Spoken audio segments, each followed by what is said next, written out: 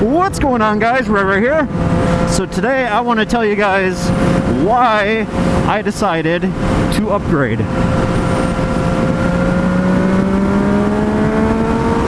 So first and foremost, I just want to say that the R3 was a great beginner bike. It served its purpose valiantly, and I really loved it as a beginner bike.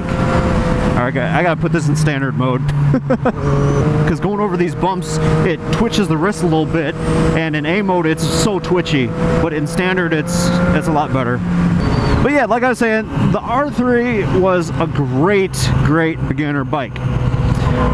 But there are some things that I want to discuss to those of you possibly, you know, starting on a small bike and wanting to upgrade. All right. So numero uno. Buying a new bike is awesome. It's cool because you know you're the first person to have this thing, so anything that you do to it or that has been done to it, you know firsthand what happened. Buying used, you don't know what you're really getting into. But as a new beginner rider, I'd say save up the money and buy a fairly low mile used bike, okay? Because a lot of times people who buy a new starter bike, they will upgrade within like that year. You know, they'll learn on it, realize that, you know, they want to go faster, and they'll upgrade. One of the only reasons I didn't really upgrade after my first year was finances. I wasn't really in the position to get a new bike because I didn't have the R3 paid off. But just save up some cash and buy a used bike. And a lot of times, used bikes will already have a bunch of mods and things done to it that you won't have to pay for. So that's a good thing. Now, segueing into that, into mods on a starter bike. From my personal experience, I found myself modding my bike so much because, I mean, the main reason was because I thought it looked cool with all the mods, okay? It wasn't because by modding it, you know, I was like, oh, this is gonna, now it's gonna go as fast as a 600 and all that. No, I knew for a fact that it was not gonna pick up a whole lot more speed.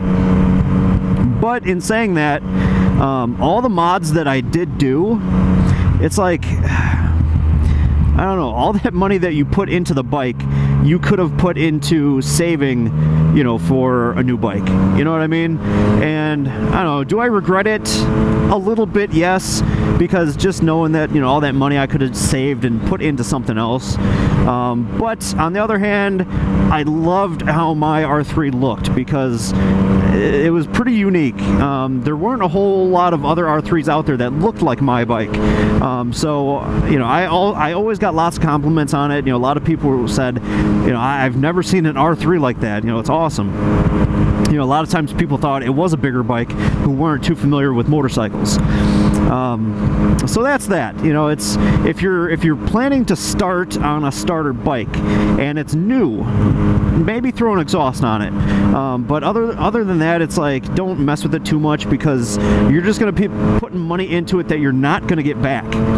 Speaking of that, okay, I bought my R3 brand new out the door. It was close to $5 grand. Okay, close to $5,000. With all the mods that I put on the bike, that was probably another 1,500 of mods going onto the bike. If I go to sell the bike, I am not going to get anywhere near that back. So that's cool. You gave me a thumbs up. So just knowing that all those mods that you put on your brand new starter bike, you are probably not going to get much of that money back, okay? Unless you could really fool somebody into, you know, saying like, oh, this is the best freaking starter bike out there. You know, I got all the top of the line stuff on here. You know, you're not going to fool, I don't know. There are gullible people out there, but not that gullible. So if I could go back, would I start on the R3 again? Absolutely. But if I would have known better, I don't think I would have put that many mods onto the bike.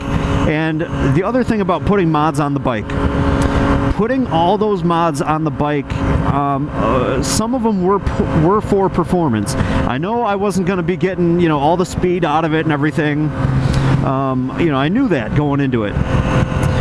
But just wanting to go a bit faster, you know, wanting a little more acceleration, which, you know, I did the mod with the gears and everything, you know, went down a tooth in the front, and I didn't really feel a whole lot more acceleration, you know, which was pretty disappointing. I didn't feel a whole lot more acceleration. I just noticed that I was riding in the higher revs more, you know, just wasting more gas. And especially with the M4 exhaust on it, God, it was so loud.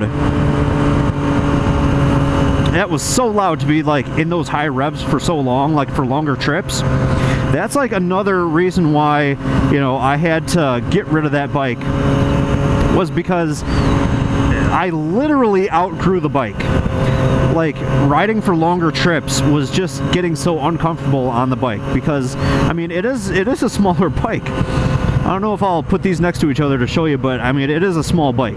So now when I get off of this bike and I get on the R3, I'm just like, oh my God, how did I ride this for so long? You know, for like so much like longer trips. And then in closing, guys, ever since I got this FZ09, you know, my YouTube has pretty much been, you know, directed towards the R3, you know, since I started my channel, or started doing the moto vlogs. It's been directed towards the R3 for so long, even my Instagram. But when I started posting about the FZ09 and everything, you know, a lot of the other fellow R3 owners were saying, you know, pretty much the same thing, like, oh yeah, you know, I'm gonna get an FZ09 or, you know, FZ07, but, you know, I don't think I'll ever get rid of my R3. I love it so much. That's what I thought too, until I started riding this bike.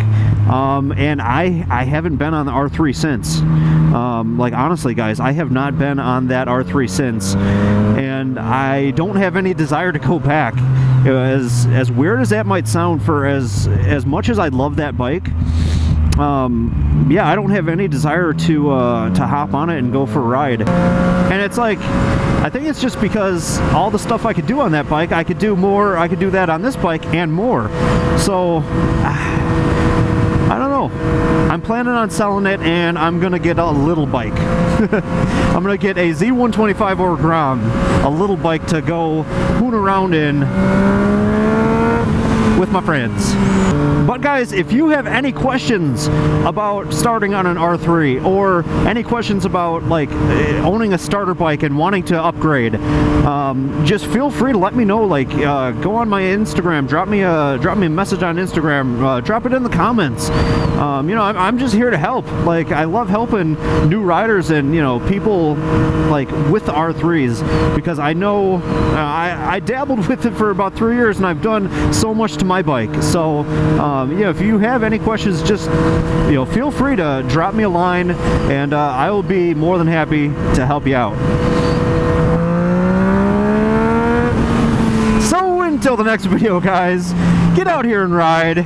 This is episode 2, or video 2 in my line of videos that I'm going out today to shoot. So catch me next week, and until next video, get out here and ride. I love you guys. I'll talk to you later. Bye-bye.